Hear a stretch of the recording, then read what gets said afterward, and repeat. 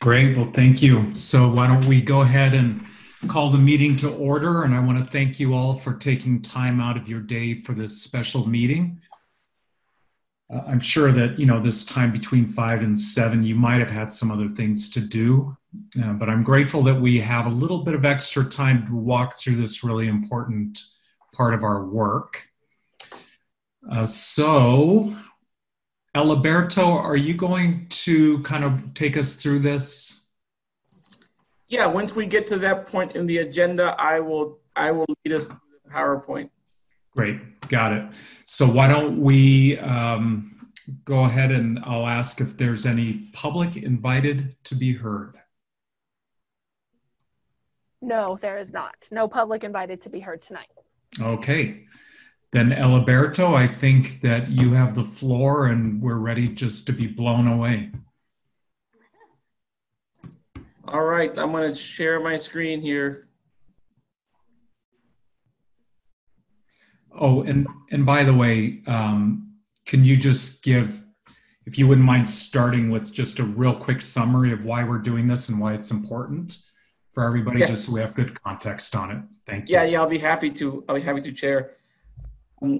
So, Chair and board members, we, as we prepare for the 2021 funding cycle, as you all know, we've been involved in a human service needs assessment this year that will help decide how we allocate human services funding, agency funding for the next 5 years until we do our next human services needs assessment.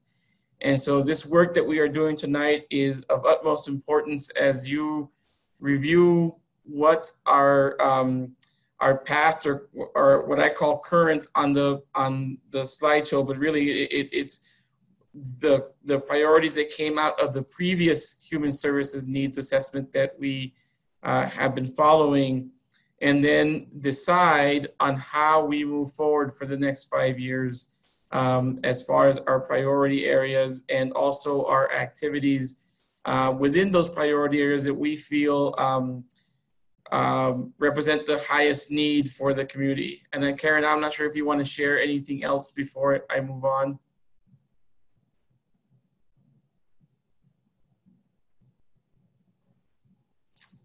Nope, I think you have it. Okay.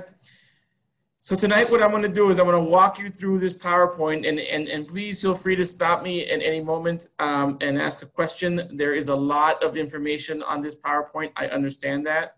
I will try and be as quick as possible, but also want to make sure that I set the right context and that there is understanding. There are 22 slides in the PowerPoint, and so we're gonna go through these as quickly as possible, but please feel free to stop me if you have questions. And I've the structure of this PowerPoint is basically current / past and future, and what you as a board, what you all as a board want to set for that future. So I'm gonna go ahead and get started. Oh, there you go. So these priorities, it says current priorities, what you're really seeing are the priorities that were set from the previous human service needs assessment that happened in 2016. We created these buckets, and thank you, Steph, for making these buckets for me. And we said these were the buckets that we were going to fund. We wanted to fund activities that live within these buckets. And I also put on there the actual allocations that we set aside for this year's funding for 2020. These are what we as a board created. These are not what actually happened, and I didn't, we can look at those if you guys want, but primarily what I want to show you is here's how we divvied up the allocation based on priorities. So these are the big buckets that we have funded since 2016. And within those buckets, we have weighted activities. And these weighted activities came out of the Human Services Needs Assessment process in 2016. They were the ones that Karen and I reviewed when we looked at applications and see, you know, what activities were the programs addressing when they applied. And so each big bucket had these smaller buckets that we looked at to see, you know, for example, in the housing stability, I'm not going to, you know, go over all of them in particular, but for example, if they were providing transitional shelter or deposit support, or, you know, if they were doing that in their program, that was credited toward them as a weighted activity, right? And each weighted activity was worth a certain amount of points. And then, so just to remind you, when we do the allocation formula, the matrix, it was a 3-part score.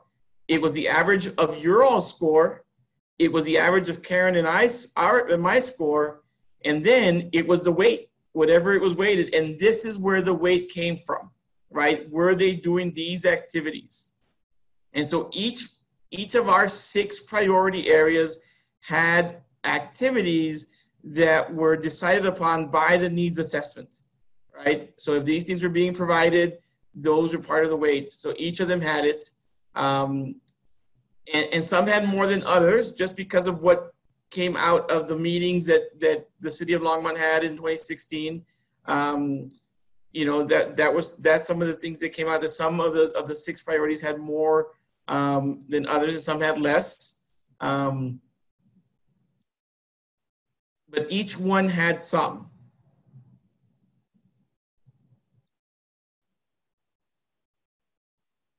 Here's where it gets confusing, and I want to make sure that I explain this very well. So Longmont did its work. It did the human service needs assessment. It identified needs and created activities that would be weighted to how well those activities met the needs. But we are part of a collaborative, right? It's not just Longmont. There's the city of Boulder and Boulder County. As a collaborative, we all met and brought our needs assessments, because Boulder did something similar.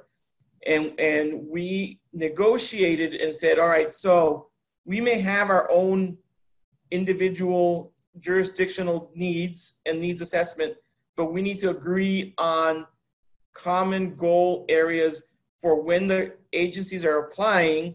These are the places these are the goal areas that they can apply to, right? These are the things that we're going to fund. So these came out of those conversations, and they get looked at every year. Karen can answer this, but I don't think they've been changed every year. I feel that they've been pretty consistent, but they're changed as a collaborative, not as an individual jurisdiction.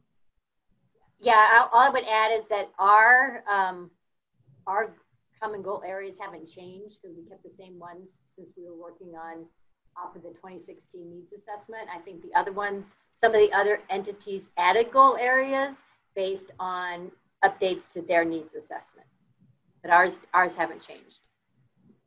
Okay, so I'm going to go through those here in a second. So these are the common goal areas. I think there's 16 of them, and we don't, in Longmont, to Karen's point, some of the ones that were added were not things that were funded. We decided we weren't going to fund. And this, for our agencies, just so you all know, there is a chart, a table in the instructions that that connects these goal areas to our priority areas. So they can see, if you're applying to this goal area in the application, you're actually applying to this priority area for Longmont, or this priority area for Boulder. Boulder County doesn't really have any priority areas. They're a little more flexible. They basically took ours and said that was fine. So these are what people can, when an applicant fills out the application, this is a drop-down list for them. And whenever they fill out, this is in the program section. And so when they look at the program section, the first question is, what is the program area, the goal area that you're applying? And so they hit this drop down and they get this list of 16, right? And some of these align very well with our priority areas and some don't. Actually, 2 of them don't. Everything else we were able to connect with our priority areas. and these were added by the city of Boulder, I think. These are city of Boulder areas. So the total of 16, we fund 14 and we don't fund 2 of them. Okay. So those is what's on the application. And we have to connect. So the reason I shared this with you all is because when we make our decisions, my job will then be to take your decisions and find a way to make sure that they are in line or they connect to these common goal areas. Okay? So that's what these are for. All right, so now we're moving to, here's where these are the recommendations that have come out of the Human Services Needs Assessment, okay? Or that this is what if you all saw something, if you guys read the 138 page and see something else, let me know. But this is when I read the recommendation section, I said, okay, these are the recommendations that they're saying. And again, some of them are more specific, some of them are broad, but I want to just take some time to review them. Basically, I think there's about 8 of them, or maybe more. I forget. We'll find out in a second. But these are the things that came out. So they want us to support employment. They want to work on that access piece on the no wrong door for access to human services, increase case management capacity around our nonprofits, ensure that folks have access to the new digital world, and that could be providing. You'll see some of the activities that address it more in particular. They talked about improving crisis mental health services, in continuing to support access to childcare, and so those are the ones that came out of this Human Services Needs Assessment. And the next step I took is I went back to the 138 pages document and I read through all of the sections and said, so if these are the recommendations, what activities are found that support those recommendations, right? So we know when an applicant fills out the application and we look at their programs that they are proposing, do they include the activities that are supporting the recommendations? And so I went through them and there's like 20 some of them. And so these are activities that are within those recommendations. So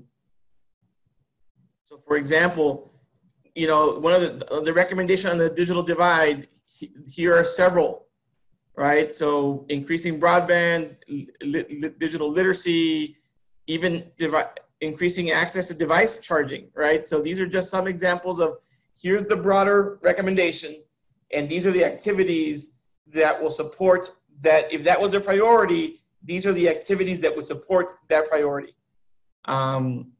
And so we would look at a program, we would say, what does that program do these things? And we would decide if they do, what the weight that they get.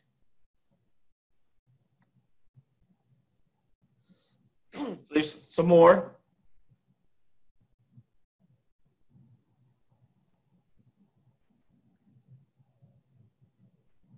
And this is the final page.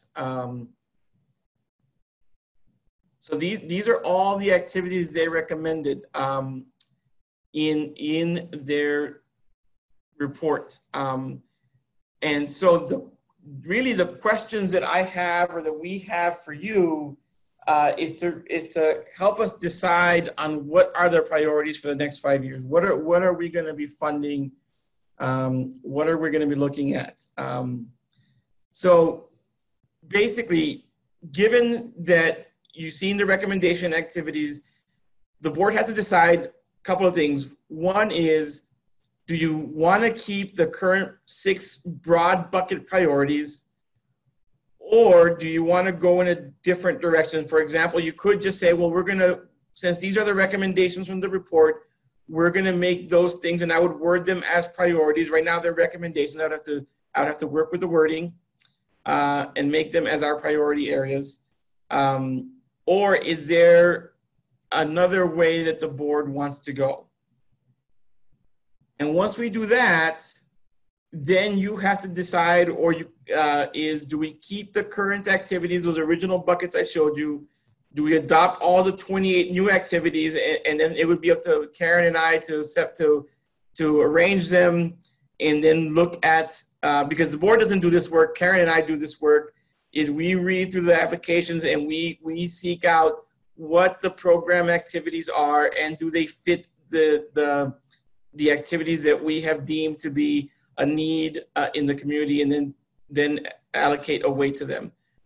Or you could just say, you could direct the staff to choose the new activities based on the priority areas that are chosen. Eliberto, could you go back to the last slide? Yes. So under health and well-being, is that mental health as well? Yes, that included mental health. Thank you.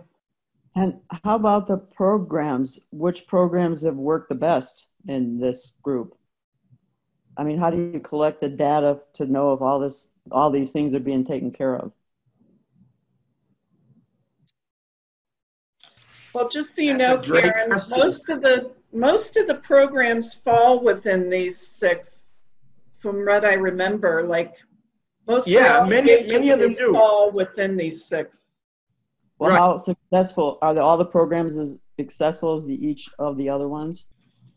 I mean, is housing stability working as well as safety and justice?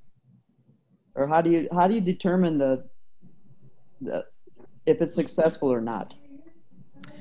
Well, currently the way that we do it is that we allow, that really happens in the contracting piece, Karen, and that usually happens by, we allow the agencies to set their own goals and outcomes. When they write their program, they say, this is what we're going to do. And then we measure success by their reports on their own work, right? Okay. So we're not setting their outcomes for them. We just say, you have to work in this area, and then they give us the outcomes in the way that we measure success. For example, I'm almost done going through the mid-year reports, and I can see by those mid-year reports which agencies are struggling to meet the goals and outcomes that they stated in their application and ultimately their contract. Oh, okay. Thank you.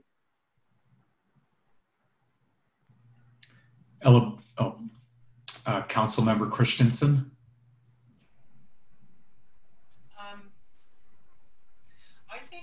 I think that these 6 things are very good, that they really do cover a lot. I do think, though, that we need to be cognizant of asking more questions, or some questions having to do with equity, whether this is actually reaching a broad range of low-income people, or whether the programs are only reaching, people of a certain income, people of a certain ethnicity. I think we need, this is really, it's kind of come to Jesus moment in our nation, and I believe that this is a good opportunity to make sure that these things really do have a foundation of equity. I'm not quite sure how to do that, except to maybe have an accountability question on there, not having to do necessarily with how many board members. We already asked that. How many board members, for instance, are of anything other than WASP background, but just more of a study of who they're reaching in terms of income level and of race or ethnicity. Well, that's all I'm concerned with right now. So, Member Christensen, we do ask, and I was going to remove it, but we can just keep it in there because it is a burden to some agencies. But we do have 2 tables on our application. One table that looks at clients' race and ethnicity, and we have another table that looks at clients' income on an AMI scale. So we do that already. So So we can keep those in the application. It's just harder for some. So for some of our agencies, I'll give you an example of an agency that struggles with that because of the nature of their work. Safe Shelter, for example. Some of the folks that they assist, they don't ask a lot of questions, right? And it makes sense. Just the nature of that work and the sensitivity that you want to have toward people in that situation, it makes sense not to ask a lot of questions and just provide support. So that's right. And we have to be sensitive to that too, that when it has to do with, well, people who are HIPAA things, they can't ask a lot of things. Children, there are prohibitions on asking a lot of the people in these programs are in especially vulnerable, obviously, in vulnerable situations, and we can't ask the questions. So it is difficult, I know. Yeah. But the majority of them do. The majority of them do provide their client, and I don't necessarily always report on it, but I have that data and I could report on it. It would just take some time to compile it, but I have the data. Well, Eliberto, I think we were just removing the income table. Right, that's what we're going to remove, just the income not the table. Race and ethnicity table, because what we found is that generally speaking, most all of the entities do serve,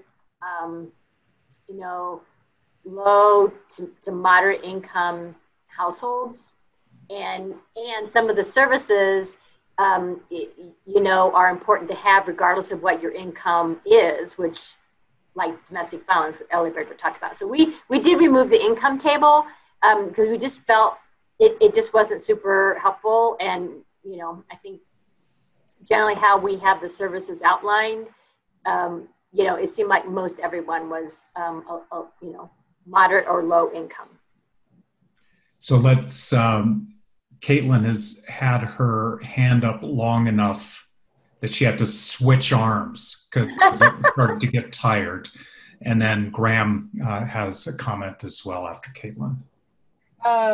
So I appreciate knowing that we're asking the agencies about race and ethnicity. One of the things that strikes me from the list of activities that came from the Human Service Needs Assessment is that that if we could get information around the age of those who are served. So there's quite a few activities that are relative to our senior population, and quite a few that are relative to particularly kids in school. And I think so it would be helpful, even if it's not exact, understanding who's being sort of like targeted in the services, because those are really clear needs that we've got. And then also, this maybe comes out in how the programs are designed, but we've got a lot around folks who are disabled and needing to have specific services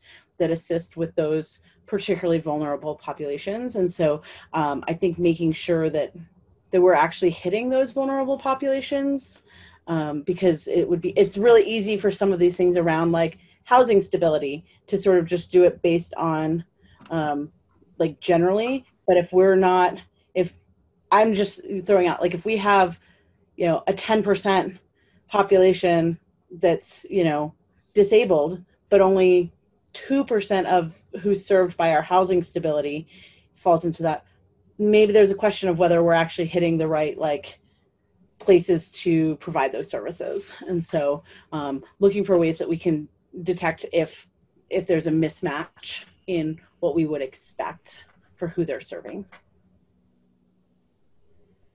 Thank you, Caitlin. Graham?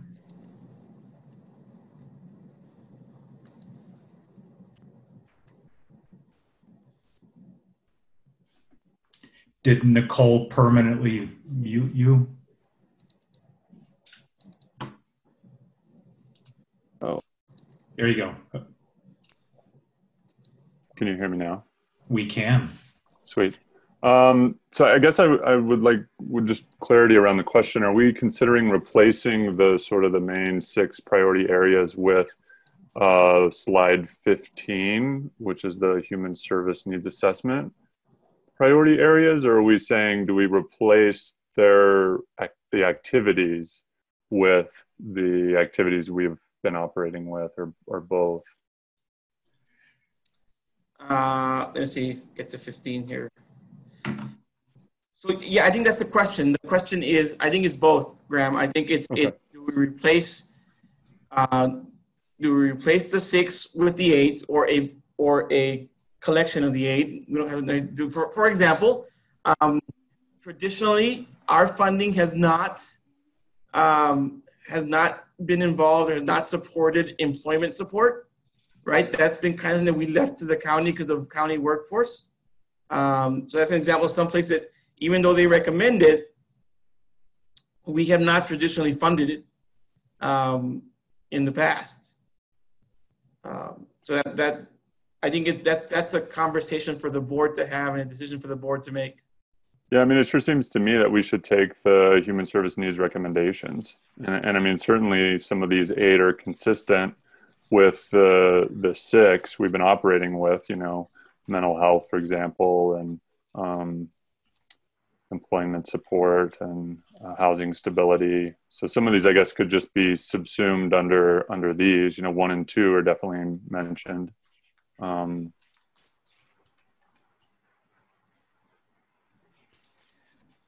So I think what I would add is that if you look at the recommendations, so some of them are very specific kind of activities and functional areas, and others are, so like we say, emphasize no wrong door approach.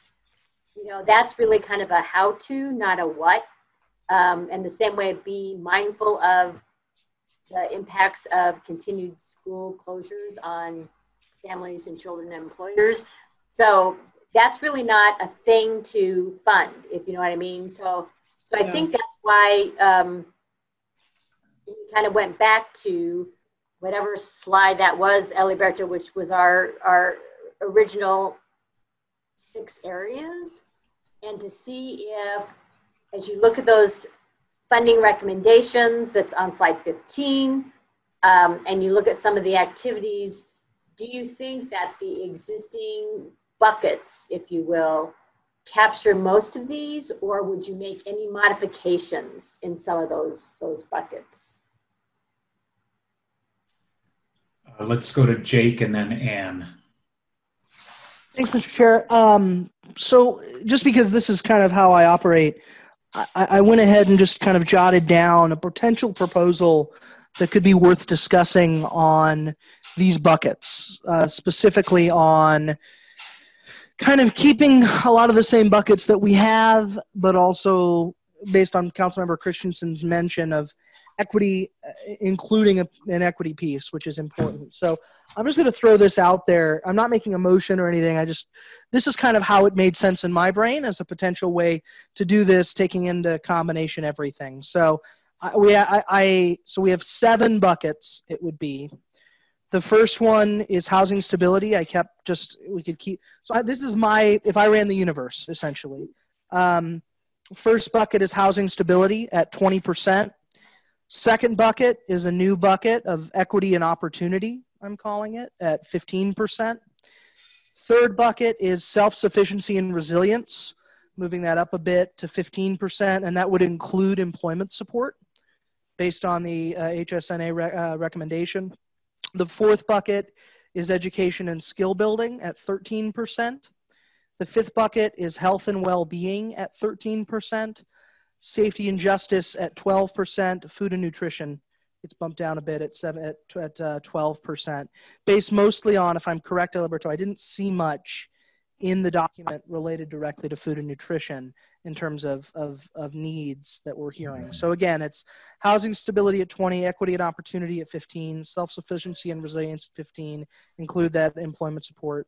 Education, skill building at 13, health and well-being 13, safety and justice at 12, and food and nutrition at 12. That's the idea that I have on the top of my head. I'll throw it out to the members of the board, and if anybody strongly disagrees, I think that gives us a good blend of buckets. So that's just a thought. Thank you, Jake. So let's hold that as put it in the upper left-hand corner as a reference. And go ahead with your comments. I guess I'd want to see those because we can't, like when I'm looking at these recommendations, emphasize no wrong door approach to human services intake. Social services does that. There's not an agency that goes into number 2. There's not an agency that's going to ask for this money that's going to go into number 3. There are some agencies that might go into 4, but I guess that's what I'm looking at. It's like, if you get the smaller amount, everything fits into it and all the agencies fit into it. So. Thank you, Anne. So I'm having a real hard time reconciling these lists because the nature of them, as you've pointed out, is so different. I almost feel, and I think, Jake, this is part of where you were headed, I almost feel like the activities are more useful in defining what we're funding in this case of comparison than the actual, what we consider the recommendations or focus areas, because they seem to be more definitive in terms of explaining what actually will happen with the money, how that fits into the agencies. And so with that, remind me please, Eliberto or Karen, who organized the activities? Was that staff or was that the board? Like in terms of putting them in buckets or prioritizing?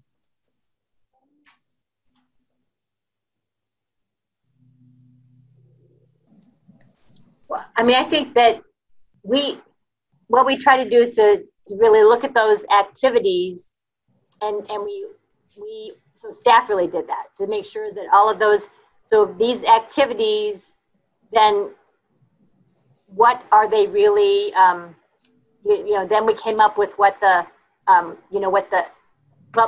this approach was a little different than in 2016, I guess. But I think we kind of, staff really worked with that, with the consultants and the input from the community to take all the different activities and make sure that they fit under the appropriate buckets. Yeah. Let's see, Anne, did you, sorry. Go ahead. So Eliberto, did you go ahead and you found a place for all of these activities, right? So when you say found a place, in an existing bucket, or did you suggest any new bucket? I have not done that at this point. I just listed them. But again, the reality is that most of these activities, to Jake's, I do have a question about that new bucket Jake was asking. Yeah. But most of these buckets, most of these activities would fit into those broader buckets. The question is, for me, is do we want to fit all of them, which will broaden the activities that get weighted, or do we narrow it and say once we organize the activities in the buckets, if one bucket has 10, we're going to choose 5. You know what I'm saying? So it would be about prioritizing the activities within if there's too many. If not, it would be easy enough to just organize them into the buckets, because again, most fit very easily into those bigger buckets. Yeah. And did you have your hand up? Sorry, is Anne still with us?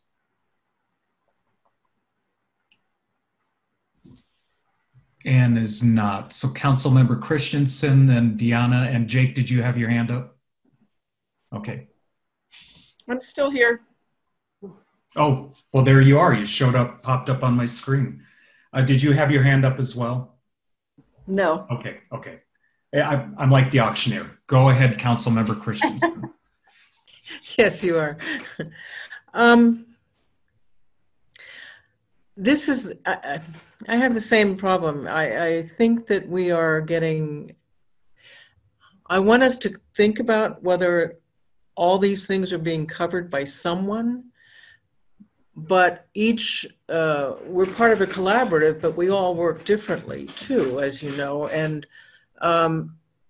things are taken care of differently by different organizations. For instance, with digital inclusion, if what that means is people having access to low-cost internet access, everybody in Longmont should have that, but they don't because of various things. But everybody should have access to NextLight, which is very low in cost, and they also provide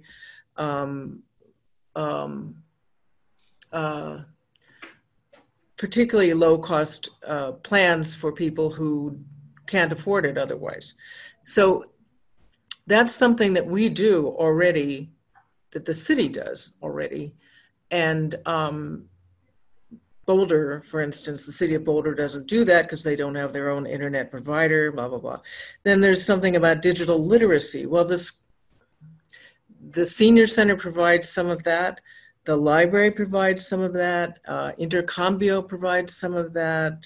The school system provides some of that. So we're not funding that through agencies, really. There already are places that are doing that, and we do give money to Intercambio, for instance. So I think what we need to do is maybe examine whether these things are being provided by somebody to make sure that we're not dropping the ball on any of these. But I feel like we are, we need to just make sure that these are being covered by somebody. I do feel like the things that we are not doing much are jobs, because everybody says that's provided by workforce. It's not really. Or it's also provided by the school system through career counseling.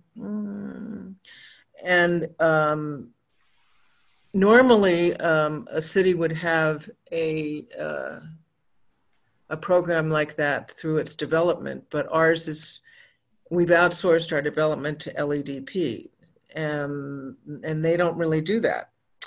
The other thing is we desperately need a crisis mental health center, but everything that would have to be provided by mental health partners. We can't force them to do that.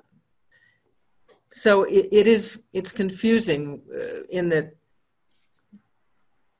a lot of these things are provided for by other, some of them by agencies, some of them by government things, some of them by other entities. And so I think as long as we can examine these and see whether we're failing to provide these or somebody's failing to provide them in Longmont, I would rather do it that way. I think that our emphasis on housing is appropriate, because if you don't have a roof over your head, you can't do anything else.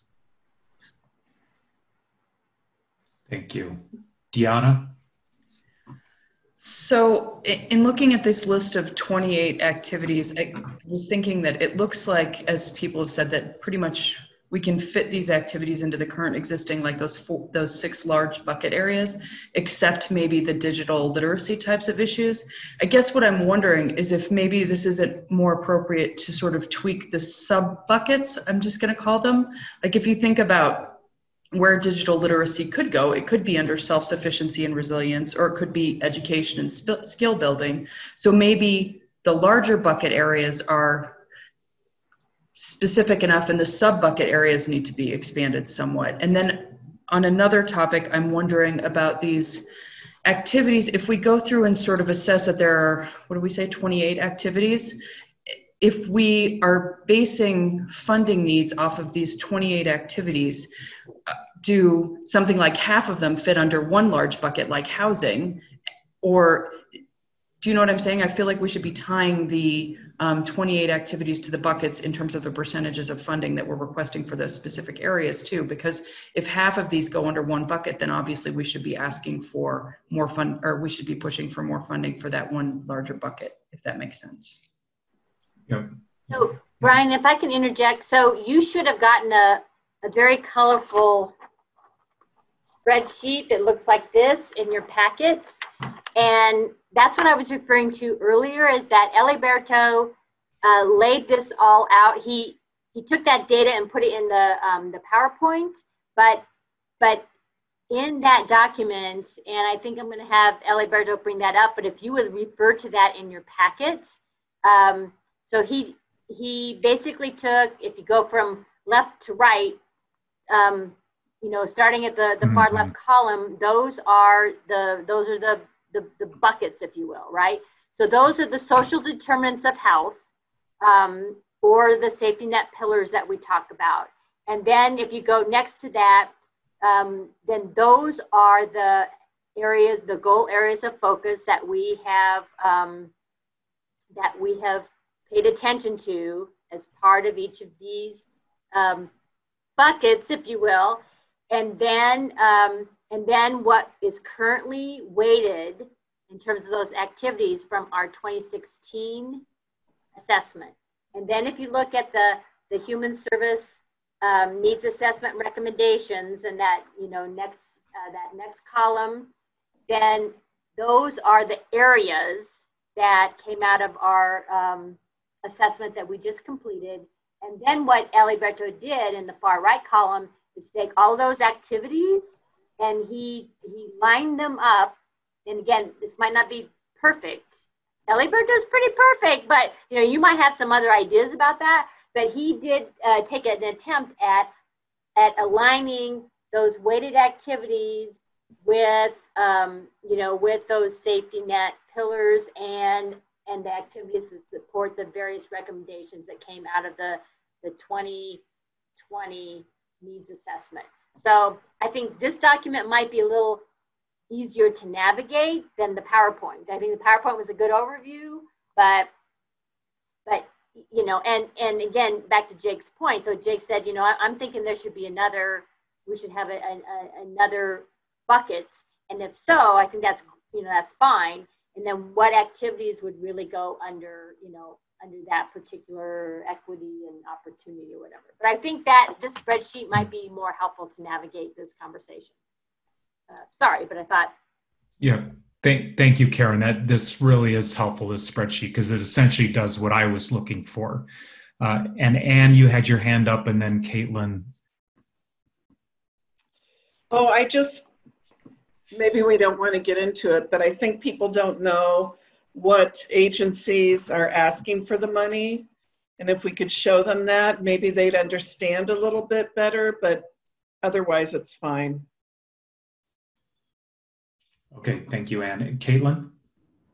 Thanks. I have a question, and I'm not sure if it's, not 100% sure if it matters to us, but on that list of common goal areas, I know, Eliberto, you mentioned that there's 16 and we fund 14 of them. Can you expand on why we don't fund those two, and if there's room for us to fund those two, or how they kind of fit in with these buckets? Because the two that are identified there seem to line up pretty closely with what Board Member Marsing was saying around equity. And so I'm kind of curious of like the intersection of not funding those two in our buckets and how that works. I can take that. So really that was, those two areas were not areas that showed up in our 2016 needs assessment. So going forward, we might decide we want to do that. But when Eliberto said we didn't do that, you know, we didn't fund that in 2020 because those were not areas that showed up in our needs assessment. And I think the other thing is that the city of Longmont funds a lot of those activities directly in services that we provide directly and through other avenues. So those were basically those were the two reasons. Got it. I think one of the things that I'm thinking of is that, so Jake mentioned this idea of a seventh bucket. And one of the things that strikes me is that across all of the main 6 buckets that we've had in the past, that those questions of equity hit in all of them. It almost feels like setting it aside as a separate bucket. I'm not 100% sure how that would work, or if it makes more sense to think about how do we prioritize things that hit those pieces around equity in every single one of the other buckets, to make sure that programs and agencies that are working on those equity pieces are prioritized, for example, like that those that should be coming up across all of them. Thank you, Caitlin. So Jake had his hand up, and Eliberto, I know you do too. Do you have a direct response, a clarifying? Yeah, I was going to respond to Caitlin, but Jake can go first, and then I can. Okay. No, you go for it. Go ahead, Jake. It's all you. Alberto, go for it. Okay, so I actually think that's a very good idea, Caitlin. I think that could be a, that could be, and I don't know how we would track it at this point in the application, and so I got it. Part of the challenge is the timing that we have.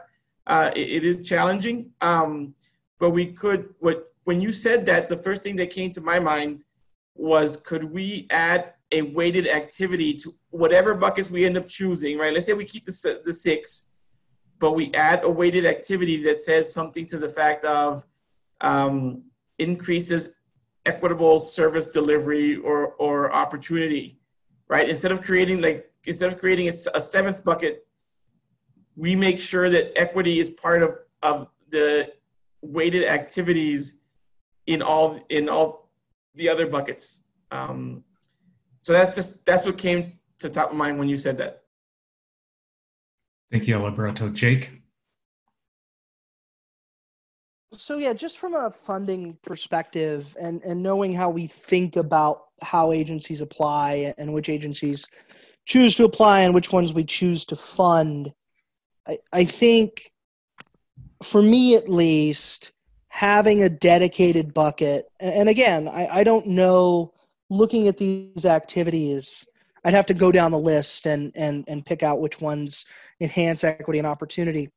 I also think from an organizational perspective, adding an extra bucket with a dedicated percentage that we're saying, no, we are specifically targeting agencies that support equity and opportunity in our community, agencies that enhance equity and opportunity.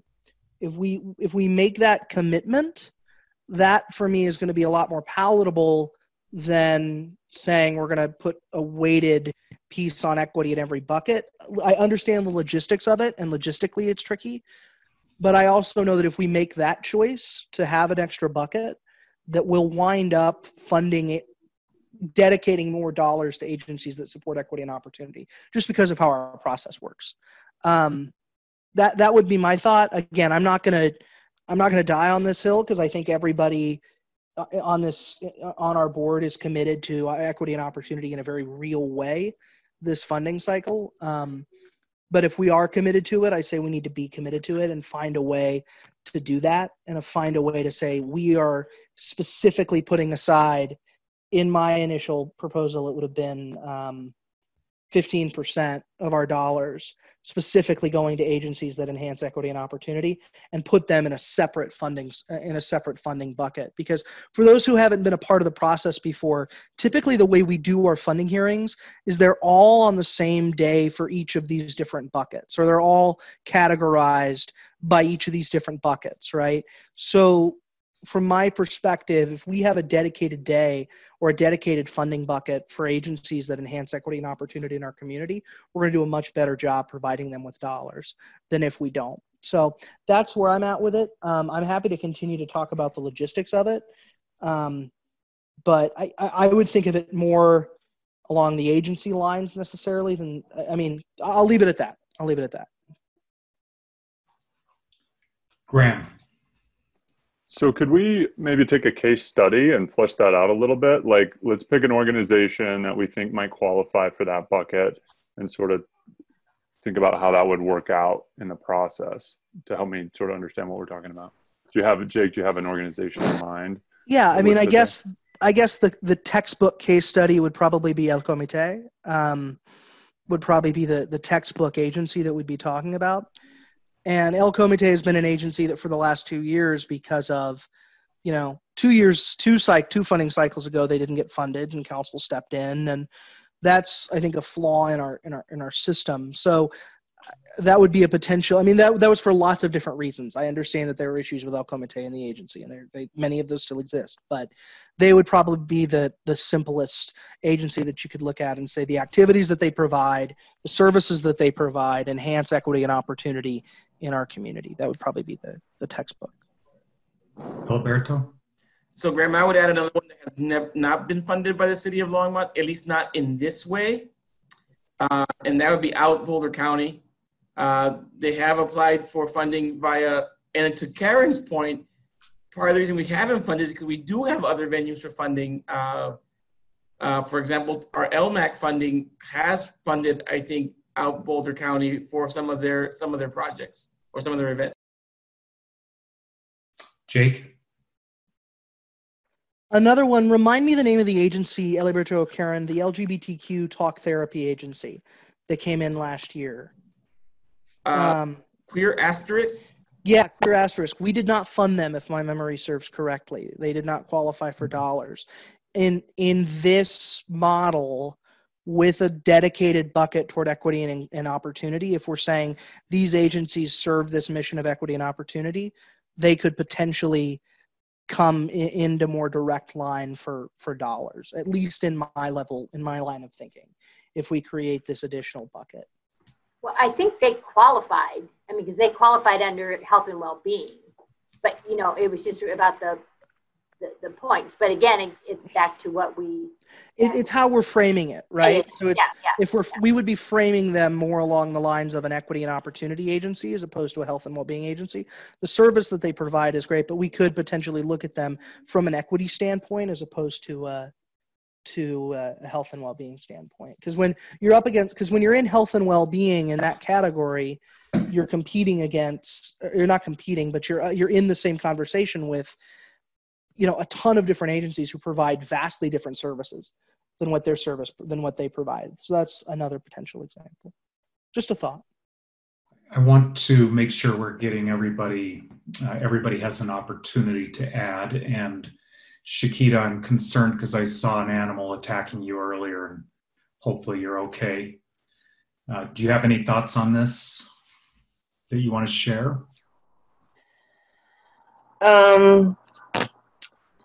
I want to make sure that I understand everybody's viewpoint. I want to make sure that us trying to make sure that we are equitable, that we are really truly being equitable by separating organizations and saying this organization is the one who's providing equitable services or whatever, that we're making sure that we're being equitable to all organizations at the same time, if that makes sense. Am I making sense? No? I'm going with it. Yeah. But I do agree with that. I understand the extra bucket, but I want to make sure that we're not eliminating other organizations by having an extra bucket towards equity and not really being equitable, if that makes sense. Yeah. Okay. Yeah. Yeah. I mean, I don't know if we're making it more difficult than what it really is. To me, of course, I have not had this process, so I'm learning as you all are talking at the same time. So I get the spreadsheet, and I know in 2016, the digital divide wasn't a part of that. So I definitely want to make sure that we include that and more emphasis on safety and justice, because I don't think that was really a big thing, but now is more so at the forefront. So I definitely want to make sure we emphasize on that as well. Of course, housing is huge. So I don't know. I'm just listening to everyone. Everybody have really good points. I just want to make sure we are inclusive on the equity aspect and that the digital divide is very important because that's dealing with our youth and education as well. And not only our youth and education, but our seniors. So I don't know what bucket that would be in under education, but also our seniors as well. I don't want to leave them behind. So. Great, thank you. Yes, Karen. You're muted, Karen. I think the equitable, and I think it's like double dipping. You're going to do equitable, and then maybe you're part of the housing. So it's like a double dip there. I don't think that's kind of a good thing, if I'm understanding that right. Yeah. Okay. Thank you. I just want to add a couple comments, and I'm just thinking through this kind of procedurally. So my first comment is I think the buckets work pretty well, and I'm starting to understand that they're really just serving as general headers, right? And we're going to base distribution of funding on the activities, not really the general headers. So I like the way you've done this, Alberto. I do think that it's important to name equity. I think if we don't give it a name somewhere in our plan, it's easier for it to slip. It's easy for it not to get attention. So whether that's a separate bucket, and maybe under that bucket, there's just simply a note that says we have added this to the process in order to include equity in all of these areas or whatever it is, right? Doesn't mean we have to give it funding, but it has a name, it has a place at the table. I was also wondering if safety, justice, and equity doesn't work, at least for this needs assessment cycle, because when I look at safety and justice, we have address racial tension in current climate, increase access to legal support for older adults or people with disabilities. Let's see, increase capacity for law enforcement around engagement with residents. To me, those are also equity issues. Those are directly equity issues. And I'm having they seem really interrelated, particularly in this environment. So just a suggestion or a possibility. Alberto and then Jake. Yeah, let me just answer that. So I want to be very clear about this piece, that those activities are in those buckets because that's where I thought fit. Yep. Right. So I want to be clear. So the board could say, no, Libertad, I don't think that necessarily fits there. So I just want to be clear that those are arbitrary. I put them there because it made sense in my mind, saying, okay, so to me, these fit here. But if you all disagree with that, that is totally fine. We can change them. So I just want to make that clear. Okay. I think you have a beautiful mind, so we're going with it. At least I am. I'm sorry, can't speak for everybody. So I think Jake, you were next, and then was it Jake that? Okay, and then Councilmember Christensen, then Caitlin. Is anybody else wanting to get in the queue while the queue is open? And then Ann. Okay. I just wanted to respond to a couple of things that I've heard just quickly on this point. To Karen's point, I understand the thought that it could be double dipping. I strongly disagree. I don't think it's double dipping for us to highlight equity and opportunity as a separate category and to really spotlight it. I think it creates exactly what you said, Mr. Chair, which is a space separate from any other, where agencies that my thinking on this is an agency that may or may be on the bubble for funding. If we highlight them as an agency that offers equity and opportunity, an agency that does support that goal, and we put them in a separate bucket, they're more likely to get dollars. That's where my head is thinking. So it's not along the lines of double dipping. It's about lifting up agencies that meet this key goal. And Mr. Chair, to your point on those safety and justice, making it like a safety, justice, and equity piece, I hear you. I really feel strongly, though, that while those issues are equity issues, they are not the only equity issues. And by lumping those issues in with issues of, criminal justice and those sorts of issues, we potentially lose out on other pieces of the equity conversation. So that would be my concern. I could potentially get to where you're at, though. I really appreciate that thought. I appreciate everybody's thoughts on that, and then I'll be quiet. I wrote down the order. I think I have it right. Councilmember Christensen. Okay, I don't mean to be disagreeable, but I think I agree with Shakita that I think we're making, in a way, making this a little more difficult than it needs to be. And as I said before, I think that equity and opportunity is the core, the foundation of every single one of these buckets. Historically, particularly, for instance, housing. If all the newly freed slaves had gotten what Sherman promised them, which was 40 acres and a mule, that would have solved a whole lot of problems, because I can tell you they would have gone to town and worked hard and been very successful. But they didn't get that. They didn't, and then there was a backlash in the 20s. I mean, redlining, the GI Bill discriminated against African Americans who came back. Redlining discriminated against people. It's foundational to have equity and opportunity in each one of these things, because the reason people need these extra services and a safety net is because a lot of it has been denied them systematically throughout history. And that's why we have to be sure that programs are not just, they are open to everyone, and they are non-discriminatory. And I really can't emphasize too strongly that I think it's the foundation of every one of these programs that they do have equity and opportunity. And I believe that opportunity, that's exactly what these are all supposed to be about. Thank you. Caitlin, and then Anne.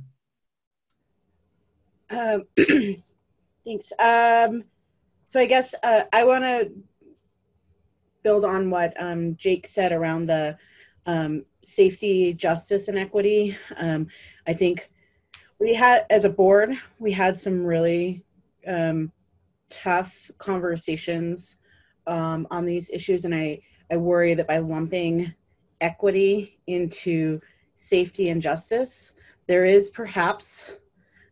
could be the perception that that's around putting more funding to things that ultimately help the police. Whether that is actually the intention or not, but I see, for example, increased capacity for law enforcement. And if we say that that is also equity, that is not necessarily what we're doing.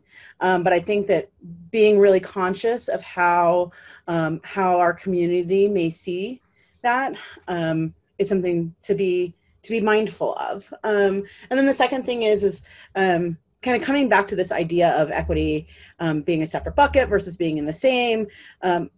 We have the sub buckets, and I don't know the logistics of how we sort of put things into each bucket, but to Jake's point, where I think you said 15% was kind of what you had penciled in or thought. I wonder if we can think about how we make sure that at least 15% in every one of the other buckets has some element of addressing something of equity that is not just that bucket. So, for example, housing, things that also address education levels, or disability, or race, may be a way to help us think about, like, how do we actually weight things within those big buckets, and making sure that we're really focused on not just what's in that bucket, but how it may sort of hit the intersections. Because I think what we also know is that folks who hit intersections of race and disability, age and disability, that sort of thing, those folks are more vulnerable. And so the more that an agency is looking at hitting some of those intersections that may be more vulnerable, the more likely we would be to fund it. Thank you, Caitlin. Eliberto and then Graham. I just want to address, so I want to make another point clear. So we every year have put percentages on what we felt our priorities were. But since I've been here, and I admit I've only been here for 2 years, we've never hit those targets. Because what we can't control, I mean, we could control it, but I think it would be difficult, is we can't tell agencies how much to apply for. So for example, or which agencies to apply. So for example, safety and justice, even though we said 7%, it tends to fall even below 7% because that's who applies and that's how much they ask for. And we've never directed, and maybe nor should we direct agencies to say, hey, for example, you're an equity and opportunity agency. We put 50% of our funding for it. Bump up your request. We've never done that, and I'm not sure we ever would. So, just want to make that point as well.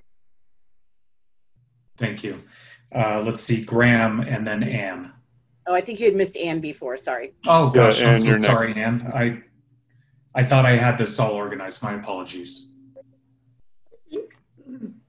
The people who are new to the board, as I was a couple of years ago, it's really hard to understand what we're talking about, as I said before, unless you see the agencies, because Caitlin is talking about maybe we're funding the police. And I do agree that the equity, I'm glad that we're bringing that in, because I feel a little guilty about El Comité not getting funding for I don't know how many years, just because of certain circumstances. But I think maybe if you just flash up the agencies we're talking about, and if we could just take 5 minutes for people to look at those, maybe they would have a better idea of what we're talking about, because it's not every agency under the sun, and every agency doesn't fit into this bucket or that bucket, although most of them fall into maybe 5 or 6 of them. I think it's hard to know what we're talking about if you don't show the list of who we have funded. And it's all right if you don't want to do it, that's just my opinion. Eliberto, do you have that list available? Yeah, Accessible? give me 10 seconds. Okay, go ahead, Graham. I'm wondering if we can make promote equity an activity in each bucket and weight it as, the most heavy activity, irrespective of the bucket. Interesting idea. Karen. Yeah, I agree with that. There should be equity in each subcategory in each one. There should be a column of that, so it's included in each one. So Graham, what you're saying, I agree with for sure. I actually had the thought of, what if we added equitable to the front of each description? Exactly. Equitable food and nutrition, equitable health and well-being, equitable education. And that's just back to me wanting to name it so it does not get forgotten. But if we include it as a priority activity, that serves the same purpose. All right, what you got, Eliberto? Let me unmute. So what you're looking at is the council communication. So these are the agencies that we funded in 2020 and their amounts, and what they, where they landed as far as the buckets. So Nicole and Steph, I see Madeline is wanting to get in the meeting. Just sharing that. Got her. Thank you. I couldn't see. Yeah. So these are the agencies we funded here, and the buckets, the 6 buckets of these agencies. And then here are the And then this paragraph shows what the percentages were.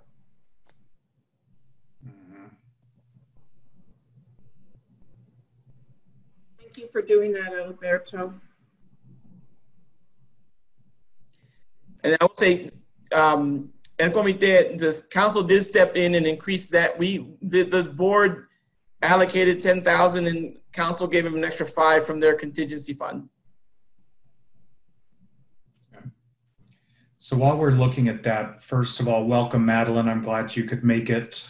I know you got a busy schedule. We're sorry, go ahead. Thank you. Thank you. Good to be here. We're just really working through this most current needs assessment, how to reconcile that with the priorities we had set previously. And I think we're kind of at the point of saying the existing buckets as general headers still fit. Equity is a purposeful and intentional component that we want to include. And Madeline, we're having a discussion about the best way to do that. I think also, Alberto, you raised the possibility that we may not need, at least as I interpreted it, that we may not actually have to assign percentage funding goals to the buckets because they haven't traditionally been met. So in some way, they may not even be serving the purpose they were intended to. Although I think having goals, it's some set of guardrails, which can be helpful in discussion and even in informing funders. So, but I would support the idea that they're probably not as important as we felt that they were. Karen, you're muted. And I think, and we have a little more time to figure out the percentages. So, I mean, as I recall, last year, once we got the application out the door, we had another meeting to talk about, do we want to at least set aside a percentage of the funding for each of the particular safety net pillars, or the buckets as we're calling them tonight. So we still can spend a little more time and deliberate about that between the application and when we go into deliberations. Right, that's correct. We didn't do that. The applications were out and we were still having the conversation. Right. So that's correct. So I think that gives us the opportunity, since we're narrowing into our time window here, to make 2 decisions. One is what mechanism do we want to use to ensure that equity is represented in all of the funding activities, or at least that we're aware of it, intentional, purposeful. To Shakita's point, we don't want to be inequitable by applying the filter in a way that's not productive, but we do want equity to be an important piece of our funding. And so that's one question. And then I think the second question is really, are we good with the list of activities that the new service assessment, needs assessment has generated? And I'll just quickly say that the city spends a considerable amount of resources on this assessment. There's a lot of work done. I have to believe that the people who are doing the work are qualified. And in that way, I certainly feel like I'm in no condition to second guess their outcomes or their determinations. So for myself, I'm comfortable relying on those experts. Jake? Thank you, Mr. Chair, for that clarification. I think it's very helpful for everyone in helping to hone down the discussion. So with that said, I'm going to make, I have one motion that I'm going to make first, and then if it's okay, I've got a second one that I think will be more generally agreed upon, but we'll do this. I want to move that we create a 7th bucket for equity and opportunity. And that's my motion, and I'll seek a second. Okay, is there a second? I'll second it. And boldly steps forward on the second. We'll open it up for discussion. Madeline, would you like some clarification around that specific issue? That would be helpful. So the question really is, we have 6 buckets that we use to put in our funding priorities, our needs. Safety and justice, education and skill building, food and nutrition, health and well-being, self-sufficiency and resilience, and housing stability. And as I'm sure you recall, these are the buckets we used in our last few efforts to distribute funding. Yeah, I remember. So this question now about how do we make sure that equity is in fact a part of our process. There's 2 possible approaches. One is the one that Jake just put forward, saying let's add another bucket, which is equity. And then we would, I think we would organize the proposed activities to see which ones go into that bucket, and that would allow us to specifically allocate funding to activities that focus on equity building. The other train of thought is that equity is part of all of our activities. So health and well-being has an equity component to it, and therefore it should be a specific target that or weight, or there's some mechanism under each activity that has equity as its goal, but in that way, it's not specifically targeted and not specifically called out for potential funding. So that is the motion on the table, is to have the bucket specifically named and open the possibility to allocate funding to it and to include it as a specific goal in our program requests. Mm-hmm. Thank you. You bet. Mm-hmm. So discussion, I'm sorry I didn't have the grid view. So if you had Deanna? So I think I'm concerned about if we create another bucket, if we're going to eliminate consideration of the equity issue in the other 6 buckets, because I think it needs to be addressed in all of these sub areas. That said, I'm also mindful of the fact that I'm new and I haven't been through this process before, and there are 2 board members who've been on this who are supporting this motion and clearly know more about this process and how the priorities get sorted out, you know, when you make the sausage, so to speak. So I guess I would be curious how people who've been through this process, in addition to the 2 that have supported the motion, feel about this addition of this new bucket. Thank you. Jake, and then Councilmember Christensen. Well, Deanna specifically mentioned people besides me, I think. So if anyone else on the board wants to speak to it, they're welcome to, Mr. Chair. All I would say is that from my perspective, we sort these agencies based on these big general headers, right? Based on these buckets. I don't think creating a bucket exclusively for equity and opportunity limits our ability in any way to highlight other agencies that fall into the other buckets that have equitable and inclusive and create opportunity, right? I don't think that limits us at all.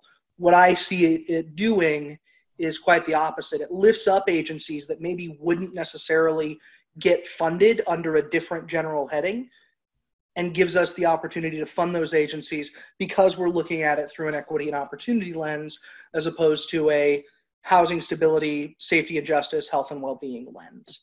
That's generally my thought process on this. That if we really want to make a commitment to equity, if we are really going to say as a board that we believe that we need to be doing a better job on this, this is the way that we would do it. So that'll be my piece. Thank you. Councilmember Christensen, then Karen, then Caitlin. Okay, Jake, you know I love you, but we're $14 million short on our budget this year. So we're going to have to be cutting money everywhere. There's only so much money. Every year we have a very, very difficult time. And the more buckets, the more we have separated, the more difficult it is to give enough money to be useful to each agency. We want agencies that all provide the lens of equity and opportunity, and not just the lens, but the reality, the actual actions of using this, which is not well, maybe it's abstract, but not really. We want this to be a part of every single agency. But when we have, for instance, El Comité has always applied for education because that's what they were told to apply for. We don't fund that at as greater weight, so they don't get as much money as they think they ought to. They did get funding last year, but it was a whole lot of work for Eliberto and Karen to help them understand why they were not getting the money. And then they got the money, and that still wasn't enough in their view, but nobody feels like they're getting enough. And I fear that if we add another little category that really is about something that should be part of every one of these things, that it will just decrease the amount of money. Really, there's only so much money, and we all know how difficult it is at the end to try to maximize how effective we can be with the little money that we can give them. All of us would like to give all of these agencies a lot more money and fund the agencies, some of whom don't get funded, even though they're doing worthwhile work, but it is not as effective or broad-ranging or targeted or whatever, as that's why we have a point system. It doesn't make the point system. We have to have some way to actually evaluate them that's fair and equitable. So I don't have a vote on this, so that's just my opinion. Thank you. Karen and then Caitlin. So I guess this question would be for Jake. So, one of the things that should this pass, one of the things that Eliberto and I will have to do is define what is equity and opportunity. And I guess, Jake, if you look at the list of weighted activities, so it would be the list on the far right of the spreadsheet, as you kind of read through those activities, which of these activities would really fall under what you would call that equity and opportunity bucket that you're proposing? So I'm just kind of curious. I think it would help maybe Eliberto and me to just get an idea of what out of these activities that came out of the assessment, which of these would fall under an equity and opportunity rather than one of these other buckets that we put them in? If you went that far. I don't know if you went that far. So that would be helpful to know. Go ahead, and Jake. And I'm going through the activities now, Karen, and what I'll tell you is, let me go through these again, and then, excuse me. Sorry about that, we had a phone ring. I'm going through the opportunities. I'm going through these right now. Just give me one moment. Yeah, that's fine.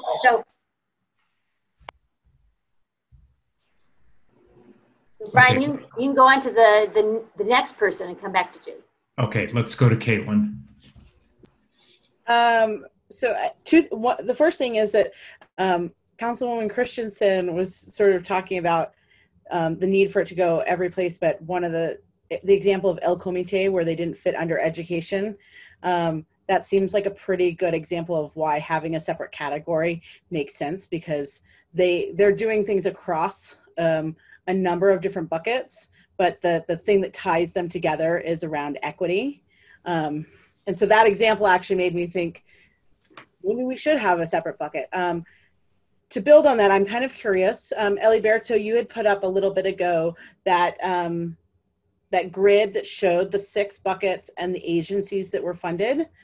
I don't know how accessible it would be to understand who wasn't funded. So I heard Queer Asterisk wasn't funded. El Comité didn't get what they were funded. I'd be curious of who didn't fall into those buckets very well or didn't get funded because they weren't part of like sort of these priority areas.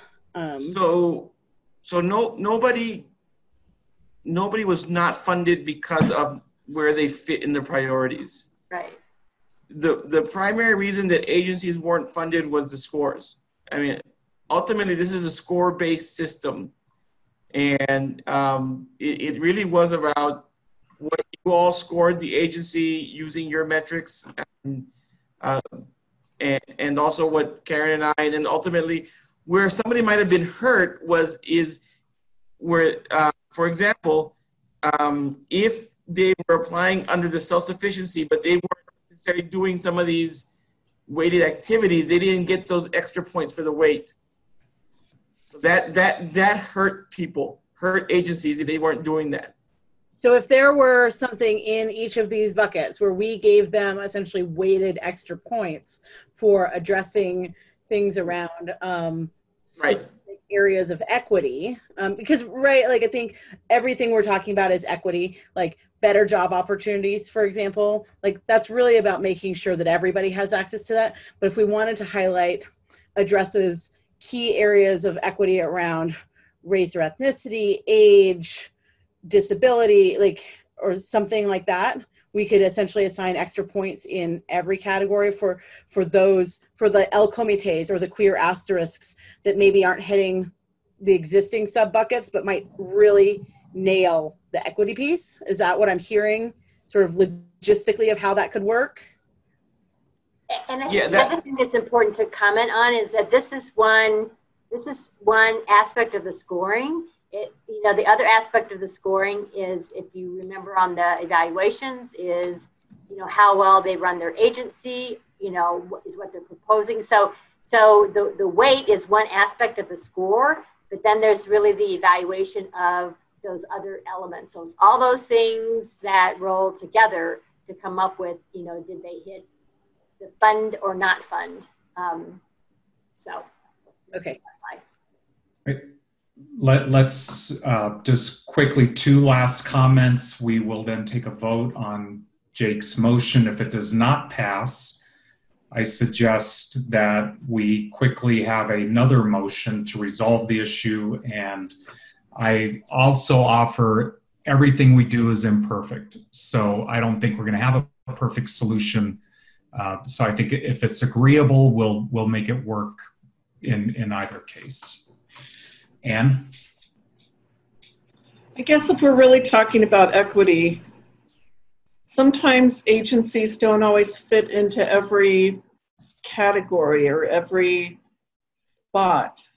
And it doesn't mean that they aren't doing a good job. It means that they just work in a different way. And it doesn't mean that they're not important. And so, like Queer Asterisk and El Comité. So I guess I would like another bucket so that we can really look at that and see if they're contributing in a way that is not the usual way, but might be an equitable way. Thank you. And Jake? Thank you, Mr. Chair. Ann just hit the nail on the head in a big, bad way. Looking through the activities that are mentioned, the only one that really pops out to me on the list is the racial tension piece. But when we're talking about equity, we're talking about agencies that support and deal with issues of race, ethnicity, sexual orientation, and gender identity. That's what we're talking about when we say that, right? So again, it's not just the providable service. It's not just the measurable. It's the additional piece that we had a number of agencies last year, and it really, frankly, bummed me out that we had agencies who were doing good work in the equity space we didn't fund because they didn't fit under these certain categories. They didn't come, and I really believe that the best way to address this is to be wholehearted and gung-ho in our support for equity and opportunity, and say it very loudly and clearly, and make it a key central piece of our deliberation that we support this. You know, I appreciated Caitlin mentioned, and you know I love you too, council member, that the El Comité example is the best example of this. An agency that did not get funded because they fit under a category that doesn't work for them, when really what they're doing is equity and opportunity work. So if we really care about that as an issue and as a board, we need to make it very clear and create a separate category for it. Karen? And I just have to disagree with that, Jake, is that El Comité did get funding. They got funding under a category. And so when they got funding under education, they were providing adult education. I mean, that was really a service that they were providing, and they do. So I'm just saying that that isn't the only reason that they did not get funding, because there were several places for them that they fit well. And I absolutely understand that. But I think the issue that I had as a member of the board last year was that the education piece didn't come close to addressing the full scope of the work that they didn't even apply under education last year. Well, what did they apply under last year?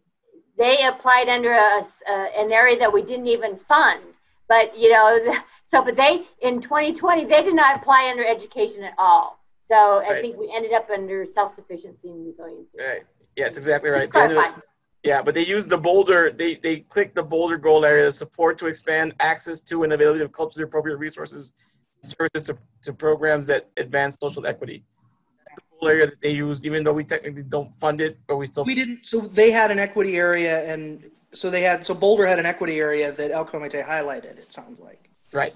So yeah, that's okay. That's what I'm saying. Okay, final comment to Shakita. Okay, I have to agree with Deanna. Of course, I'm new, she's new, and I totally understand. I must be dumb because I'm trying to figure this out.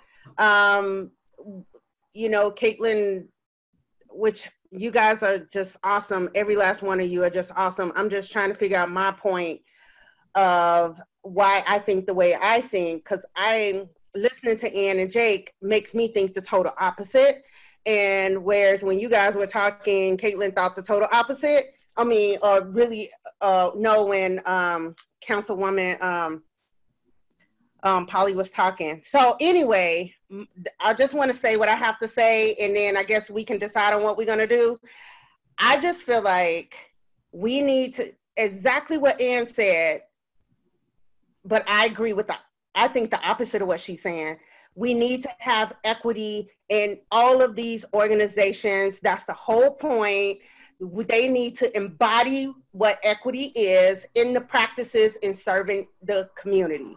100%. It needs to be whatever they do. If they're actually providing employment, it needs to be coming from an equity lens. I don't think we need to have a separate bucket for equity and then highlight those particular organizations that really perform equity to the underserved community. And then when actually those other organizations are actually looking through an equity lens, it just may not be as highlighted because we're looking for those organizations who are like, equity. No, I think that we need to make sure each organization are actually providing services for our communities through an equity lens. That should be one of the weighted activities, and that should be one of the things we look at and say, oh, are they being equitable when they're providing livable wage? Oh, they should, however that should be. That's just me. Of course, I am new, and I appreciate everything Jake and Ann are saying. I'm listening and I'm learning. But from my crazy brain, new brain of understanding and being on this particular board, I just feel like all these organizations need to embody equity, period, point blank, and provide these services through an equity lens. So, okay. Thank you, Shakita. I keep saying last comment, but I suck at holding boundaries. So Jake and then Eliberto, and I swear that's going to be the last one. Just very Eliberto. quickly, Mr. Chair, I agree completely, Shakita, on the principle, right? So my thought while you were talking was, why can't we do both?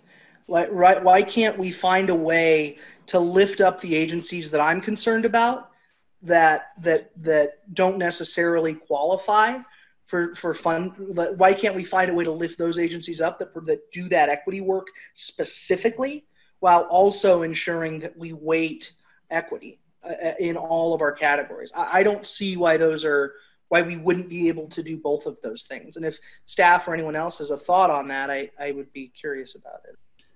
Okay, final comment for reals goes to Eliberto. So I want to speak to both what Chiquita said and what Jake just said. So, okay. So a couple of things. One, we could very easily just adopt Boulder's equity goal area and make it a goal area that we fund as well. And it could fit under self-sufficiency. And then we could add a question in the application around how each program will be delivered in an equitable manner to the community, and then add that as part of your evaluation. Right now, your evaluation looks at boards and the board of directors, but it doesn't ask the question around how because we don't ask the agency to explain how they deliver equitable services. We could, to address this, we could ask the agencies. So they tell us their program description, and then we ask another question: say, how will you ensure that these services will be delivered in an equitable manner to all of Longmont residents or all of the community? So that may be a way to address it without needing to add another bucket. Just ensuring that equity is a part of every single goal, every single application. Okay, let's put it to a vote. So, Nicole, could you read back the motion just so we all have a clear idea of what it is?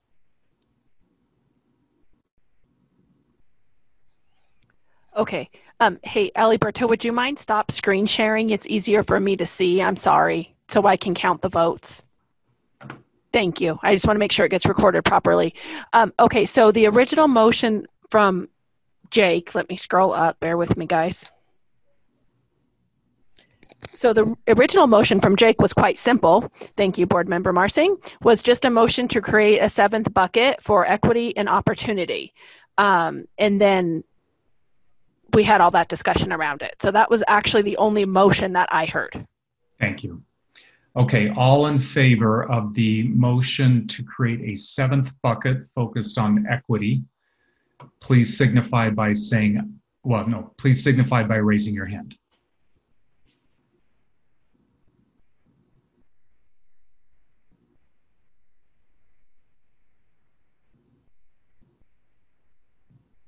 Got it, Nicole? Okay, all those opposed, please raise your hand.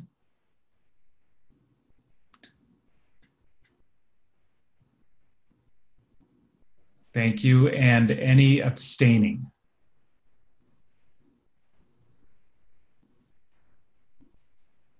You're still on mute, Nicole. I didn't get Madeline. Madeline, can you turn on your camera?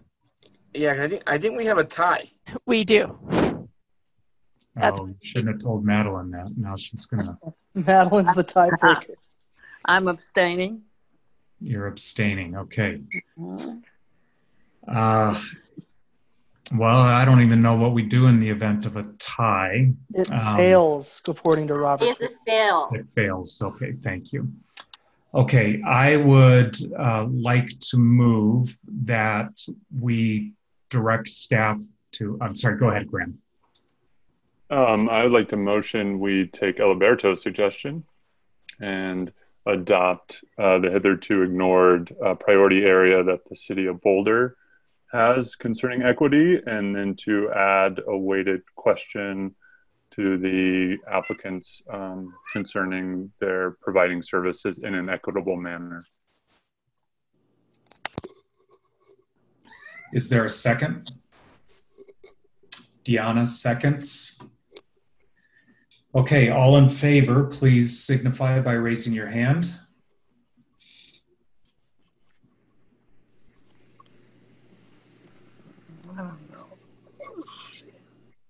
Okay, I got it. Any opposed, please raise your hand. And any abstentions, please raise your hand. Madeline and Jake.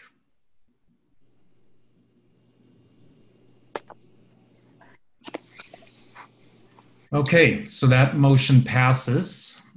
I think we've got some direction going forward. Caitlin? Yes, Mr. Chair. I was, so for the direction to staff on that one, I think the idea of asking how you will deliver these services equitably is really broad and doesn't necessarily, like, I think we might want to be a little more specific around that question of how will you address issues of, around race, gender, sexual identity, some broad categories, because delivering this equitably seems very broad in a I would expect that every single one of our agencies is going to deliver it equitably. So I'd like them to identify what inequities maybe in some areas they're addressing or something along those lines. Okay, thank you. Karen?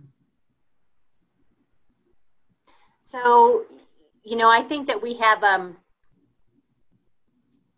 gone through some of the, it's through GARE government. I don't remember what the acronym stands for, but we've gone through some equity training that also has an assessment tool with it that we are asked to use in assessing all of the programs that we offer as a city government. That takes us through some specifics, Caitlin, to your point.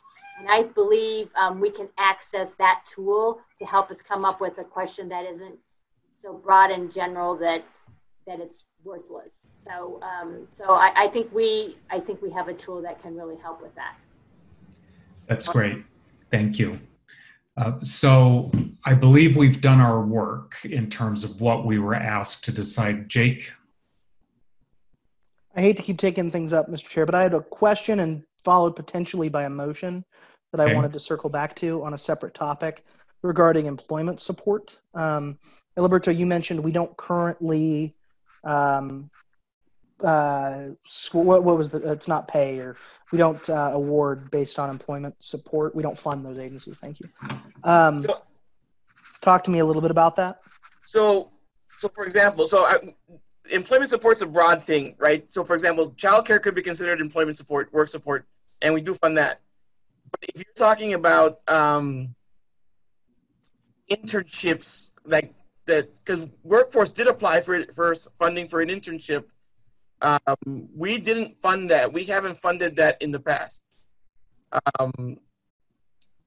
In that sense, we haven't funded work support, but we fund childcare. We do fund education. So skills training we would fund. It's more around the specific finding people jobs that we have not funded. Is that correct, Karen?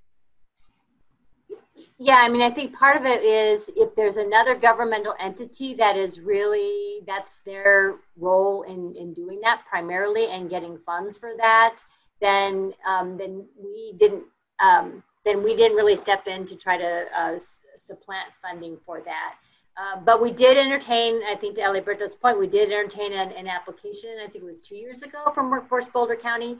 And we ended up it didn't score very highly, primarily because there was a high cost associated with that program and a low number of people that would be beneficiaries. Super important, but I think that the advisory board said for that amount of funding that they would be looking at maybe, more people benefiting from services than a small number of people that was a large cost. Jake? Thank you, Mr. Chair. I'm going to move, in fact, I do move, that we include employment support under, that we fund employment support, more direct employment support under self-sufficiency and resilience specifically. And I would seek a second. Is there a second? I'll second. Okay, thank you, Caitlin. I do want to point out under self-sufficiency and resilience, there is the increasing access to better job opportunities is one of the activities that I think follows the new needs assessment recommendation of proactively supporting employment. Jake, were you wanting the maybe that language of proactively support employment to be an activity then? I suppose so, Mr. Chair. I think what my motion is saying is the board is saying loudly and clearly that this funding cycle specifically, based on our needs assessment, considering it was one of the top priorities of our needs assessment, that we are intending to fund direct employment support. And that is the policy of this board. That's what I'm saying. Okay, thank you. Any other discussion? Okay, all in favor, please signify by raising your hand. Any opposed? Oh, sorry, Nicole. I got it. You're good. Okay, any opposed, please raise your hand. Any abstentions, please raise your hand. Anne and Madeline. This has been one of the more interesting and spread out kind of voting sessions that we have. We're usually much more agreeable. Okay, so so that's great. We got that. Can you, Eliberto or Karen, tell us what's going to happen with this and with what happened tonight?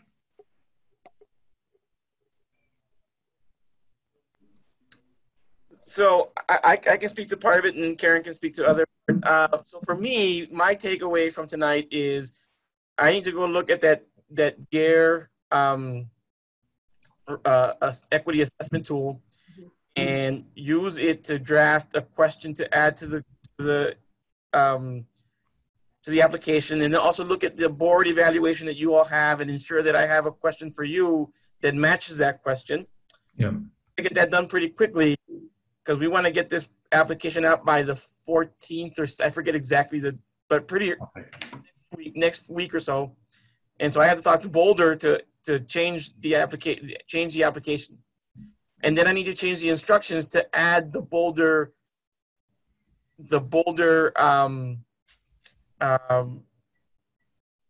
goal thing to our list of approved. The goal area. Okay. Yeah. Okay. That's my takeaway. So I think the other thing, so maybe this is, I'll throw this back to Brian and the advisory board. So, so we have our regular meeting would be in a week, right? Mm-hmm. And so if what makes sense, we didn't know whether we thought we needed a meeting or not. But as I'm thinking about this, it might be helpful that what we would do at the meeting on next week, the 10th, is that we would bring back kind of our revised process based on the direction we got now, so that you can take a look at how we've addressed that, the questions around equity and just really look at the whole application, just to make sure before we send it out that it captures the essence and the intent of the vote tonight. So it probably would make sense for us to go ahead and meet, unless you say, no, you don't want to, you trust what we do, but it might be good just to have another look at it. Yeah, I would encourage us to meet, even if, if we don't have a full board. I think still, there's just the schedule's really compressed. So right. I think as much as we can go into it knowing exactly what we're doing, right, it'll make it easier down the road for those. And I think, so what that will mean is that it might be the day before or the day of the, of the meeting that you'll get the application document. So we'll have to work on it a little bit. So you might not get it. We'll try to get it to you a day in advance, but probably not much more than that, if that's all right. Yep. That's great. I don't read it anyway, so. Good to know. I read it. So the other question I have is, Eliberto, in regards to the grouping of activities, do you want feedback from the board on that or not? I guess only if the board, and I'm sorry, only if the board disagrees with what I did, basically. Okay. If the board is fine with where I have put things, then let's just move forward. But if the board has strong feelings, then they need to let me know. Is it okay if I ask any board members who have a strong feeling about whether an activity belongs in a different bucket that they reach directly out to you? Yeah, and I can bring it back next week too. If somebody wants to say, I really want this over here, we can bring it back. But my understanding from this point is we're keeping all the 28. We're going to keep them in those buckets. We're going to add, added questions to the application. And it's going to be a part of what we do. It's going to be fundamental about how we score and how we evaluate these applications. Yep. Sounds like gravy to me. Okay. I do not have the agenda in front of me, but I believe that does conclude our business for this meeting. There is an other business item. Oh, yes, thank you. Is there any other business? Karen. Not an other business, but just an update. So on Tuesday night, the city manager did release the budget memo for what's in the proposed 2021 budget for the city of Longmont. And so I will send you a link to that so you can see that. But the good news is, I think as Polly had indicated, I mean, it's a fairly flat budget, but there is being proposed additional money being recommended for human service agency funding. So another $100,000 is being proposed. That doesn't bring up to, we had requested an amount to bring us up to 2.7% of the general fund revenues. And I'll give you the exact, it didn't bring it up to 2.7. I think we're up to 2.57. But in the budget environment in which we are right now, I think it's, I felt good that there was that investment, or at least that recommendation to increase those dollars by as much as they felt that they could increase those. So there will be some increase. It didn't take us all the way up to 2.7. But it's around 2.57, I believe. So I just wanted to give you that update. Thank you. I think that's really great news, and thank you, Councilmember Christensen, for your advocacy for this funding. And I agree that in this environment, it's, any extra I think is it's great that we get it. And also in this environment, it's absolutely essential. So right. It's all very timely. Thank you. Okay, then if there's no other business, is there a motion to adjourn? Deanna raised her hand relatively quickly. Second. Thank you. And with that, then we will adjourn the meeting. Thanks, everybody. Thanks for joining us, Madeline. Absolutely. See ya. Bye. That was great, everybody. Thank you.